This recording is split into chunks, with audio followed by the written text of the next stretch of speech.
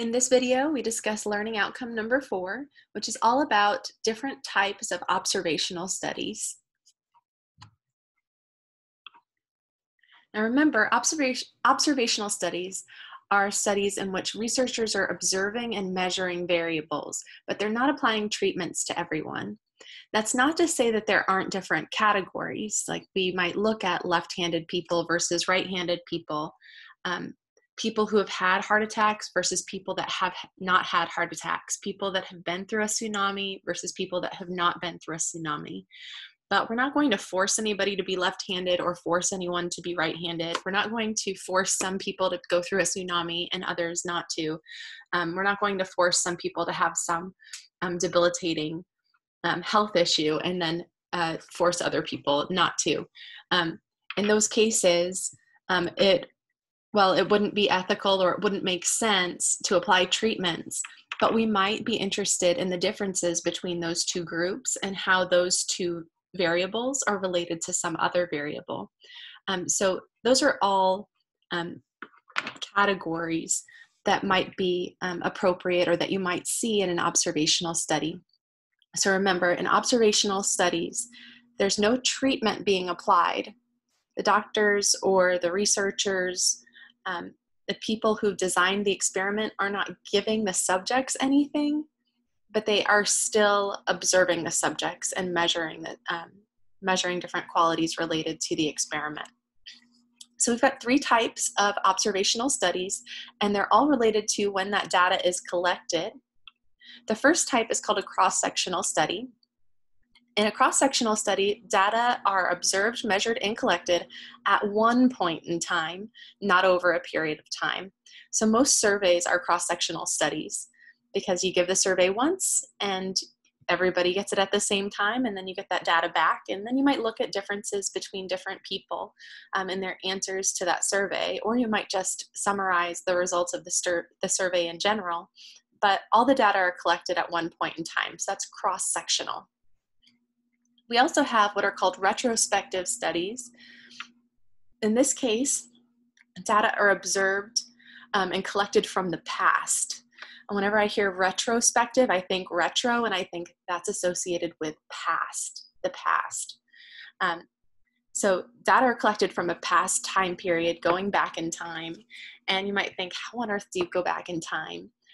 But we are able to go back in time by reviewing old medical records, reviewing old interviews, reviewing old maybe like traffic data, all kinds of things that we have records for, that we might have access to, might be used in a retrospective or case control study. And lastly, we've got prospective studies, or they're also called longitudinal studies. I was always taught longitudinal. They're also called cohort studies. So if cross-sectional studies are about one point in time, and retrospective studies are about data collected from the past, prospective studies are about data collected from the future. And again, we're not time travelers. Basically what we're doing is we're selecting a group of subjects, or we're focusing on like some experimental units, and then we're seeing how those experimental units evolve over time.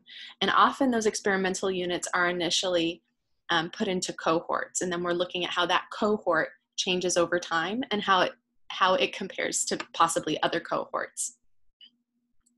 So data are collected in the future from groups that are sharing common factors, and those groups are called cohorts.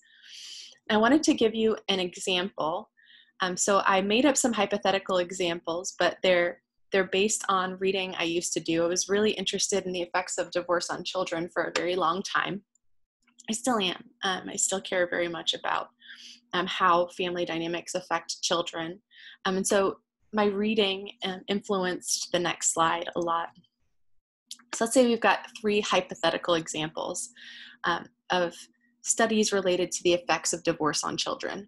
Now, we're not going to force some kids to have divorced parents and some kids to not have divorced parents and then look at the results. We wouldn't do an experiment with this, but we might observe children of divorce and observe children that were born at the same time and see how their childhood affects them into the future.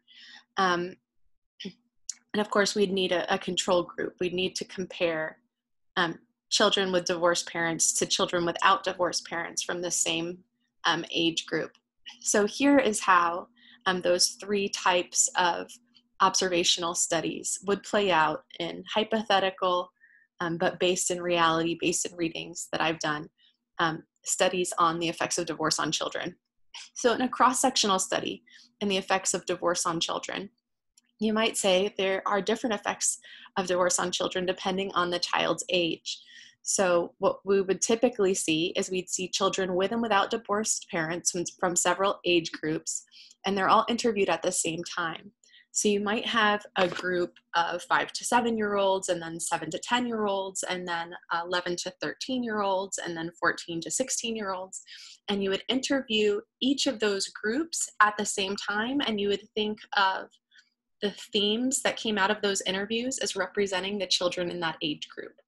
So all of them are interviewed during a certain time period. That's what makes it a cross-sectional study. But one of the things that you would be finding out that would be particularly interesting is how divorce affected the older kids versus how divorce affected the younger kids in 1990 or something like that. Now, the problem with this type of study with the effects of divorce on children, well, I'm sure you guys can think of lots of problems with it, is that it might be representative of the fact that all of these kids were interviewed in 1990. It might have something to do with the year that they were, the years that they were raised. And it might be different. We might have different results if we did a cross-sectional study 10 years later or 15 years later or 20 years later. So maybe that study wouldn't be generalizable. But the benefit of doing cross-sectional study is that you're able to get data right now and able to say something and compare these groups right now. So we would have children with and without divorced parents so that we have not a control group and a treatment group, but we have a control group and a group with divorced parents so that we can see the difference between those two. And they're all interviewed at the same time and then grouped by age. So that's how we might do a cross-sectional study on the effects of divorce on children. And what about a retrospective or case control study? Can you imagine how we would do that? Excuse me. Okay, that was your chance to think about it. This was how I thought of it. I said, well, if I was doing a retrospective or case control study on the effects of divorce on children, I can imagine this happening with a researcher, or excuse me, not a researcher, a family therapist or somebody who is like a child therapist, analyzing interviews of past patients. And that therapist could analyze interviews of past patients and compare themes in the interviews with children of divorce, between children of divorce and children with married parents. And you could look at children in the same age range. So you could compare, the 7 to 10-year-olds whose parents were divorced with the 7 to 10-year-olds whose parents were not divorced. You could compare, the other ages as well by looking at interviews from the past.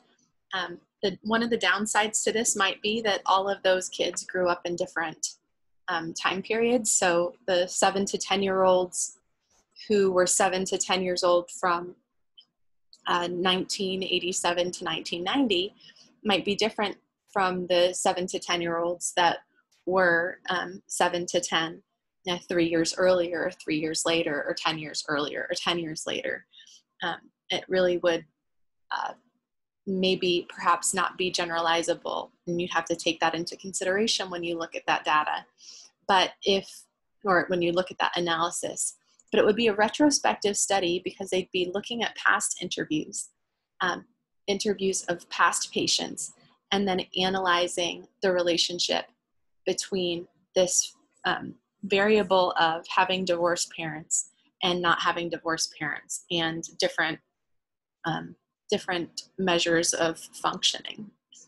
So we've got a cross-sectional study. All the cohorts, or all of the groups, all the different age groups are being interviewed at the same time. And as they're interviewed at the same time, that each age group is analyzed and we have some sense of how that age group is responding to divorce. Or we could do a retrospective study and also split it up by age group, but we would be looking at past interviews. If we wanted to do a prospective study, could you imagine how it was done? Can you think about what a longitudinal study of the effects of divorce on children would look like? I actually read a book about this. It was a very controversial book. And I read another book about a cross-sectional study on the effects of divorce on children. And so that's where I got these examples from, or I was inspired by those books to get this example. Can you think of how we would do a prospective or longitudinal study? Okay, so here's my answer. Of course, you can come up with your own answer, and it could very well be correct as well. There are lots of different ways that we could do this. But one way that we could have a longitudinal study of the effects of divorce on children was to put children in different cohorts. So you've got children in a certain age group and children in a certain age group and children in a certain age group in a particular year. And then you could follow all of those age groups every 6 years over a period of 30 years or 50 years or something like that to see how their perception of their parents' divorce or their childhood affects them at different points in their lives as they go back and reflect on the way they were raised and how it's affecting their relationships, or they go back and they reflect on the way they were raised and how it's affecting their careers or other aspects of their life. We could see, and we could also see how that within that cohort changes over time. So how did the 7 to 10-year-olds of the past evolve 30 years later, and how did the 11 to 14-year-olds of the past evolve over 30 years? So we would start with children in these cohorts at the very beginning, and then we would let that go forward and let that go forward and let that go forward. And this could be very interesting and insightful, but it's very expensive. And then you have all of the complications of self-report data that you're going to have in the retrospective study as well. Well, you'd have that problem with all three of these types of studies. But we're looking at qualitative data here. It would be a lot of interviews and analysis of themes within interviews. So cross-sectional studies are dealing with data collected at one point in time. Retrospective studies deal with data from the past, usually from old records of some kind, and prospective studies look at data going forward, like looking at that cohort of children every 6 years right now, and then 6 years from now, and 6 years from then, and 6 more years later, and 6 more years later, for however long, 30 years, 50 years, something like that. Okay, so those are examples for the effects of divorce on children. Let's look at some more general examples. This is your opportunity to practice. I would like you to look at all three of these examples, read it carefully, and decide whether each of these observational studies is cross-sectional, retrospective, or prospective. If you want, you're welcome to stop the video here and just answer this for yourself, and then you can start watching the video again and I'll give you the answers. Okay, so let's look at the first one. It says phase 2 of the Nurses' Health Study was started in 1989 with 116,000 female registered nurses, and the study is ongoing. Okay, if the study is ongoing and it started in 1989, well, that's not happening at one point in time. We're not going back in the past, even though it started in 1989. If it's still going, it started at one point and it goes forward, that's prospective or longitudinal. We can think of it as a cohort study. Okay, let's look at the second example. In the second example, we're told that researchers from the National Institutes of Health want to determine the current rates of marijuana consumption among adults living in states that have legalized the use of marijuana. They conduct a survey of 500 adults in those states. They just interview everybody or survey everybody, and that's in those states right now. Well, since they're surveying everyone at the same time, that's cross-sectional. So you might say, how did people in this state fare? How did people in this state fare? How did people in this state fare? But they were all interviewed, or excuse me, surveyed at the same time. In this last example, we see that samples of subjects with and without heart disease were selected. Okay, and then researchers looked back to determine whether the subjects had taken aspirin on a regular basis. Now, I feel like this problem is a little bit contrived. It came from our textbook, but since it says that the researchers are looking back to determine whether the subjects had taken aspirin on a regular basis, since they're looking back, that would be retrospective. I'm not really sure how the researchers would look back. I don't know that anyone would have records of how often, or if we could be sure to have subjects that had records of how often they had taken aspirin. We'd have to interview them, and then it would feel more cross-sectional. But since we're looking back and we're thinking of this as researchers looking in the past and seeing the people with heart disease and the people without heart disease, did you take aspirin on a regular basis or not? Since they're looking back, it's retrospective. So those are our three types of observational studies. There's cross-sectional, data are collected at one moment in time. Retrospective, that's data collected from the past, usually from records. And prospective or longitudinal, that's when we have a cohort or 3 or 5, and we look at how those cohorts change and evolve over time. So we're collecting data now, but then also collecting data as we go into the future. That's prospective.